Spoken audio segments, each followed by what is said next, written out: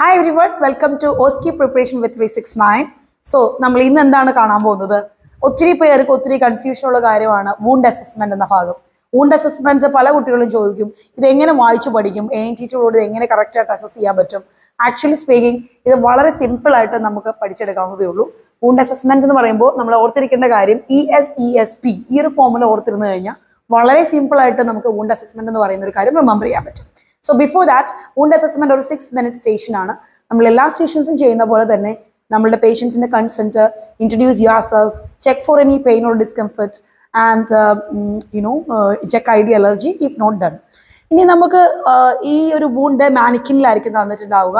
Plus നമുക്കൊരു laminated picture will be provided and നമ്മൾ ഈ ലാമിനേറ്റഡ് പിക്ചറിൽ നോക്കിയായിരിക്കും wound assessment step by step ആയിട്ട് നടത്തുന്നത്. So let us go through how easy we can do this wound assessment. Okay. Easy ആയിട്ട് നമുക്ക് ഓർത്തിരിക്കാം. First E എന്ന് പറയുന്നത് എരിത്തിമ, റെഡ്നെസ്. സോ നിങ്ങൾ പിക്ചറിലേക്ക് നോക്കുക, വൂണ്ടിൽ റെഡ്നെസ് ഉണ്ടെങ്കിൽ you can just verbalise that saying there is redness അല്ലെങ്കിൽ എരിത്തിമ present in the wound. Next നമ്മൾ swelling ആണ് നോക്കേണ്ടത്. സ്വെല്ലിംഗ് നോക്കുമ്പോൾ വൂണ്ടിന്റെ സറൗണ്ടിങ്ങിൽ is there any swelling present? അതേപോലെ തന്നെ next is is edges. Wound edges closed ആണോ അതോ ഓപ്പൺ ആണോ, അതാണ് നമ്മൾ അവിടെ വെർബലൈസ് ചെയ്യേണ്ടത്.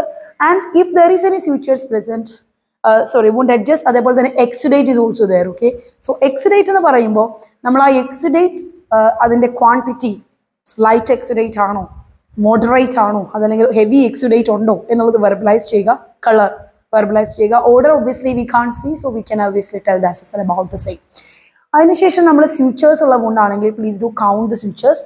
ആൻഡ് ഫൈനലി പെയിൻ നമ്മൾ എപ്പോഴും പേഷ്യന്റിനോട് ചോദിക്കുന്നു, have you got any pain, tenderness check ചെയ്യുക. സോ ഇത്രയും ഒരു ഫോർമുല ഓർത്തിരുന്നു കഴിഞ്ഞാൽ wound assessment എന്ന 6-minute station is very easy. And once if that is done smoothly, automatically നിങ്ങൾക്ക് ANT വളരെ സ്മൂത്ത് ആയി ചെയ്യാൻ സാധിക്കും. So I hope this video was useful to all of you. Thank you so much for all your support to 369. We are really glad to have you all. And I hope you are preparing well for the exams. Good luck with your Osce exam. See you all soon. Bye.